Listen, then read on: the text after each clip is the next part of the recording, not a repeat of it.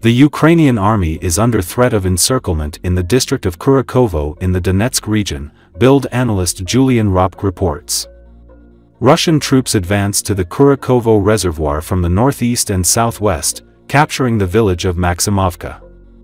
Due to the lack of reserves and defensive lines, the Ukrainian Armed Forces may fall into a trap and, probably, will be forced to retreat from 20 populated areas to the southeast of Andreevka, Röpke writes. Earloer he noted that in early October, Russian troops broke through from Maryinka and reached the shores of the Kurakhovsko Reservoir, and captured the city of Ukrainsk to the north. According to Röpke, a semi-cauldron with the center in Kurakhovka formed between these two directions, which the Russian armed forces have now completely captured. According to him, in 2 weeks the Russians occupied 6 villages and 50 square kilometers of territory in this area. Röpke also noted that at the same time the Russian army is approaching the Kurakhovka Reservoir from the southwest, from near Volodar, where it captured 5 villages and about 200 square kilometers of territory in 2 weeks. The front line is currently near the village of Maksimovka, 15 kilometers from the reservoir and the city of Kurakhovo. In the southeastern direction, the village of Kadirovka, 12 kilometers from Kurakhovo, has been taken, summed up Röpke. In a report published on November 1, analysts from the U.S. Institute for the Study of War reported that in the Kurakhovo direction, the Russians had advanced to the southwestern administrative borders of the village of Kurakhovka, northeast of Kurakhovo, and had likely captured the settlement. At the same time, ASW noted that Ukrainian forces had recently regained positions in the wooded area southwest of Pobeda and southeast of Kurakhovo. According to analysts, the Russians have also advanced near Maksymilianivka, Novoselidivka, Maksimovka, and Vovchenka in Donetsk region, as well as near Verbov in Zaporizhia region. Russian occupation forces have occupied the village of Stepanovka in the Kramatorsk district of Donetsk region.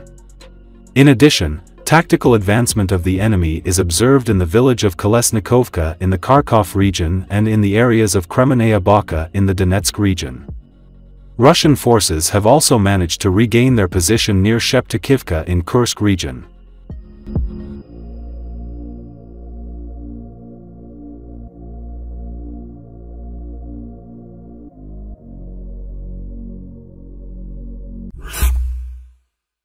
Thousands of North Korean troops are currently concentrated in the Kursk region and are expected to join the fight in the coming days to bolster the Russian army. But the Ukrainian military will also receive important aid to counter the Russian onslaught. The latest aid package from the US includes at least 212 Stryker armored vehicles. As Forbes analyst David Axe notes, most of the Strykers transferred to Ukraine are already in the Kursk region, so it is likely that additional vehicles will also be transferred to this area.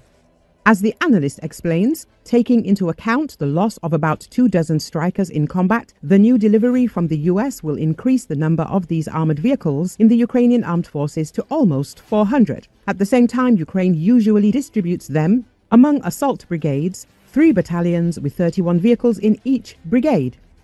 Previous batches of Strykers were enough to equip the 80th and 82nd Assault Brigades, which in early August allocated battalions for the invasion of Kursk. The 3rd Assault Brigade, the 95th, is also in Kursk, and it does not yet have these vehicles. The analyst notes, emphasizing that it makes sense to equip this brigade now in order to equalize its forces with the other 2. The maneuverable Stryker, with its top speed of 60 miles per hour, is well suited to the chaotic urban combat and rapid road assaults that characterize the fighting in the Kursk region. In addition to being fast and maneuverable, the vehicle is a good observation and firing platform for top-mounted sensors and weapons, Axe said.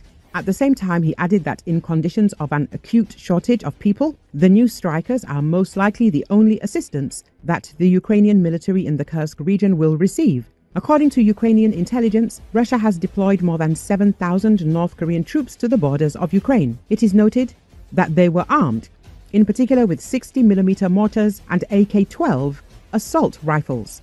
At the end of October, the U.S. State Department announced that There were about 10,000 North Korean troops in Russia, of which about 8,000 were in the Kursk region. It was then reported that this contingent could take part in combat operations in the coming days. As stated by the commander of the 24th Separate Assault Brigade, Aidar Stanislav Bunyatov, Russian troops have reduced their activity in the Kursk region. This may be due to the regrouping of troops and the entry of North Korean soldiers into positions.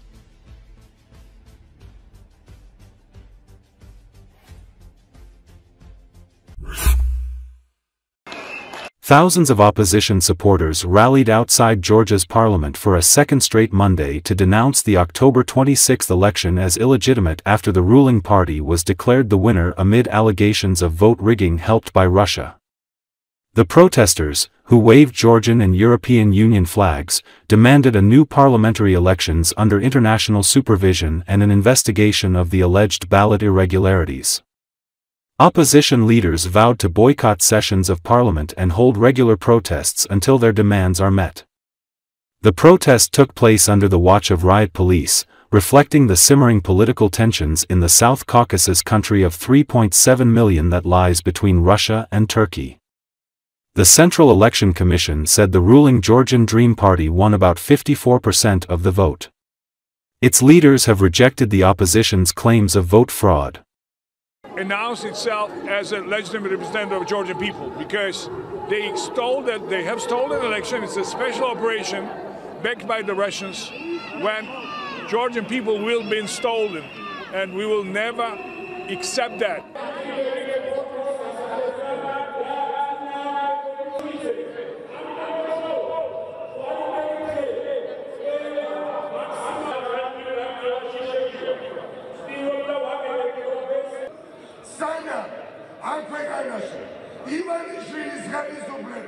We have two, let's say, directions. One is the street protest. We are starting from Tbilisi, but we will have the protests all around country. Second is the legal framework. We are collecting evidences. We already sent to international observers that the facts that election were massively rigged, and that is why we have all rights to demand a new election. So CEC should cancel these elections. And third layer is we are asking our friends, our friendly countries, democratic states, not to recognize elections which were rigged from Georgian people.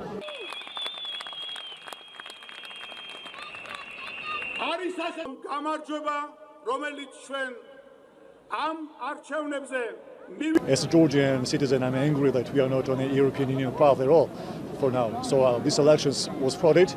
We have already evidences, and we need to push our government in order to make sure that the elections should be in a fair and a free terms to be conducted. So for sure, we are here, the people, angry people. I'm sure that people will come here and more, day by day. This is a long-lasting process.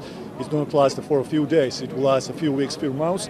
And I urge our opposition as well to be more proactive, and also as well as the people here in Georgia.